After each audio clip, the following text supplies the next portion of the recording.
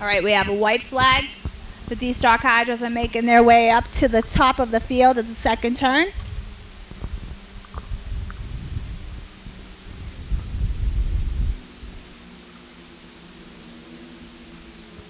Here they come around. They're going to line up, come down to the chute. They want to try to be at that yellow starting pin when the clock hits 0.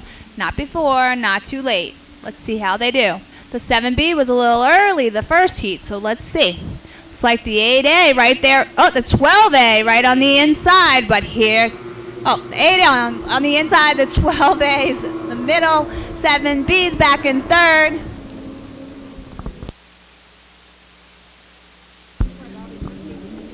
All right, first turn, coming out of the first turn, first.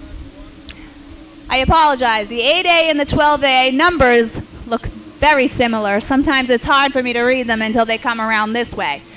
So it looks like the 8A out in front. 7B's in second.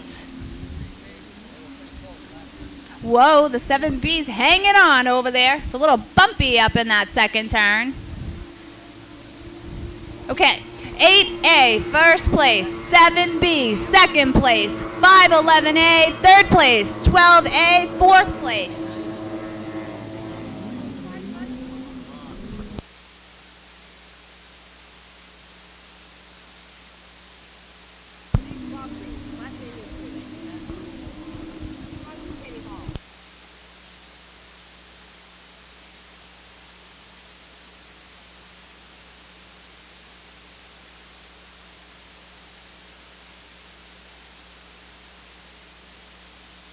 All right, I just got the word from the referee. It was a good start. All boats are legal.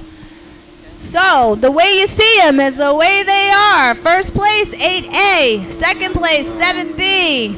Third place, 12A. Oh, Steve's moved up into third. He was in fourth. The 511A has moved back into fourth.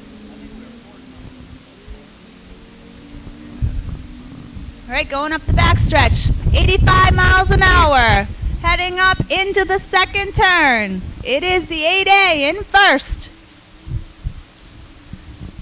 511A in fourth place isn't really happy with fourth, I don't think. He's coming up on the inside, trying to take Steve on the outside.